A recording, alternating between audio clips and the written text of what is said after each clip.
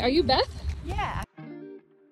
Walk around Elliot Park in Minneapolis with me? Let's do it. Grew up in Buffalo, so close to here. Live in Alexandria now with my husband and son, Cooper.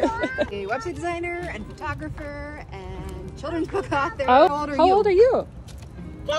Three? Almost 4. And I got engaged in January of 2019. And like 36 hours later, I found out I was pregnant. Wow. We got back to Minneapolis from our Florida vacation. And then Coop was born in September of 2019, diagnosed as being deaf when he was 6 weeks old. We pretty much knew before that, but that's when it was like official. Diagnosed as Wardenburg syndrome, which is really, that's the biggest component of it. I had never really been, around anybody that was deaf. Didn't know anything about like cochlear implants and hearing aids, and so yeah. Cooper. Very loud. I always have been like knowledge is power, and I like to know as much as I can about what I'm getting into with things. Yeah. And so it was a lot of researching and connecting with families. Thank God for social media. Yes. I was able to connect with like real people versus just reading things online. Yeah. And that made a huge difference just in feeling like, okay, we can do this, and he'll have quote unquote a normal life. Hi. Having fun? Sign language. Yeah. We've used it since he was little. It's not his preference by any means. He just likes to talk. He's really social. And he understands a lot of it though, and that's really helpful when he doesn't have his implants on. Say hi.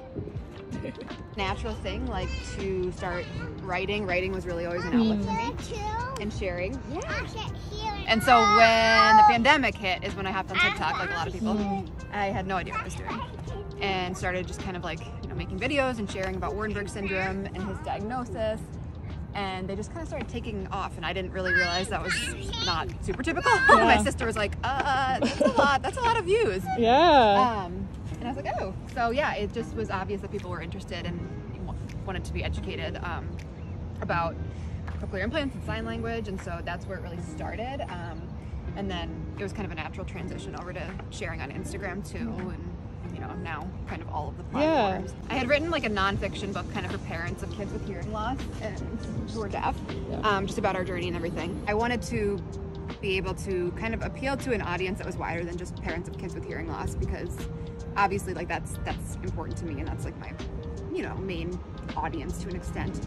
But I had also started kind of realizing that a lot of people that followed were just parents of kids with special needs or different diagnoses in general. But different kind of walk. Yeah, no, that's fine. So how can I kind of write something that appeals to, or not appeals, but like relates to relates to all of that. And I had this idea like, okay, we've met all these families along the way with different kids. Why not do like an ABCs book where each letter is a different child's name? I wanted it to be like person first. Diagnosis, or versus the diagnosis. Yeah. So like C is for Cooper, and then it talks about like being deaf and having cochlear implants and sign language. And so every letter is based on a real child, whether we knew them in real life, or it was somebody that I met on social media, or a friend of a friend. And so that's been really cool. And the illustrations are all based off their actual pictures, and it talks, so there's things in there like, anxiety and cerebral palsy, hydrocephalus, like just a big range of topics. I mean, I sold out of 9,000 copies almost right away. Oh, that's amazing. So the third print run, I guess, should be back in stock in the beginning of the fall. So it's been really good. I've heard a lot from like educators and teachers that they've loved having it in the classroom. Yeah. And then the book, and then like the social media, some of the content creation, and obviously some of that is like partnerships. Yep. And so that was something that I never really anticipated, but it's been cool to be able to do that and like find companies that align with what I value. And okay, go. Oh my gosh, you're doing such a good job. I think sometimes people don't necessarily see the full picture, and it seems like he's always happy and having fun, and like so it's important to me to note that too. Like he's a very, very normal, almost 4-year-old. Like, he yells at me and take a bath. What? Take a bath? Is that what you said? Slow kind of person. Like you're trying. He's just not a kid that you can really like organize anything around or like plan for. Like I just gotta go with it. Yeah. It's Beth and Coop on everything, and I'm not a single mom. People look at my stuff sometimes and think that my husband's just a little more low-key. Well, thanks guys for joining me on my walk today. Thanks for having me. Coop, can you say thank you? I got one. You got one.